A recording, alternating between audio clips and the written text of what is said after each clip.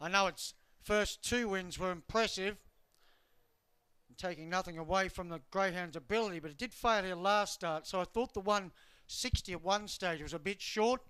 $1.90 seems now about right out in box 8. But punters think it has 2 dangers. Devil Fish 480 into 380s firm to point. Regal Regard 850 into 650 is also firm. So Devil Fish and Regal Regard both supported to beat the odds on favourite here, Flash Magic. First leg of the extra double with U-Bet. And the lure rolls now for race 3. Just about set to go. Ready.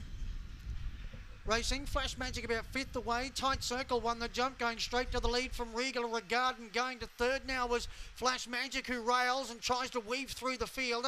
Then Devil Fish, who was 4th. After that was Spring Russell, Havana Black. The last 2, Bonnie Doon Blaze and Costa Penny. Tight Circle's got a good break on them. Leads by 3 to the bend. Look at Devil Fish motoring home now. Devil Fish going to Tight Circle. Tight Circle's kicking. Devil Fish gets the upper hand and wins. Devil Fish by a head. 2 Tight Circle.